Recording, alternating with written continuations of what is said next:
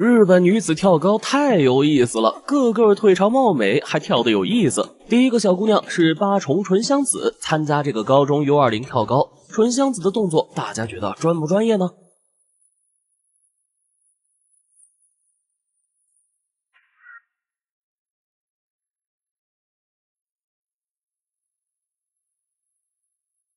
挑战的是1.65米，纯香子很轻松就越过去了。大家是不是看到这里还觉得日本高中的跳高比赛还是很专业的？没想到一回头杆子掉了，妥妥的业余高中组水平。虽然纯香子的专业水平不够高，但是跑起来的样子是真的好好看呐。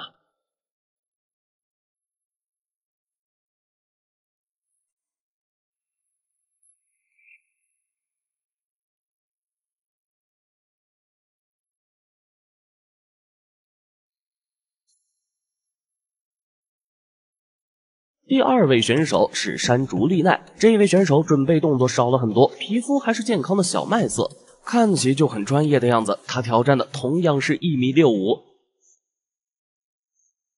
没想到山丽奈也攻克不了1.65米，看来这个高度即使退场向日本女高中生2次全失败了。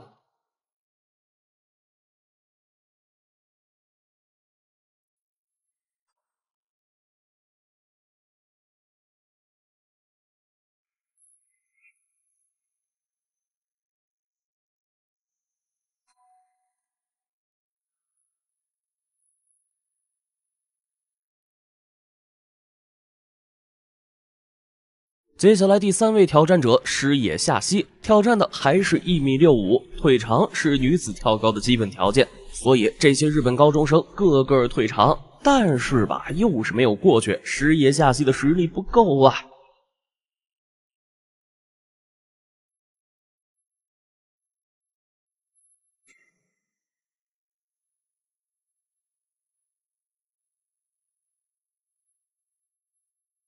这个日本小姑娘的腿部肌肉看得出是在练的，跳跃的时候上半身无障碍通行，但是下半身却一屁股把杆子撞了。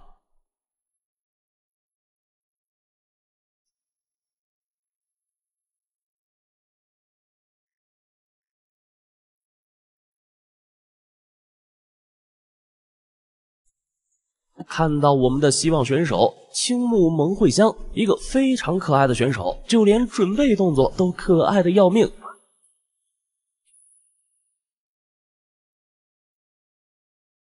青木萌惠香选择加强等级，挑战的是1.68米，让我们看到比赛吧。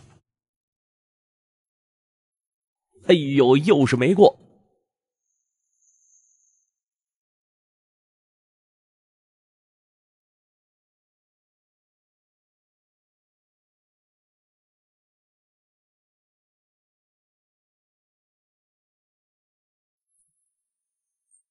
让我们回归开头的第一个小姑娘八重纯香子再次挑战，她能成功吗？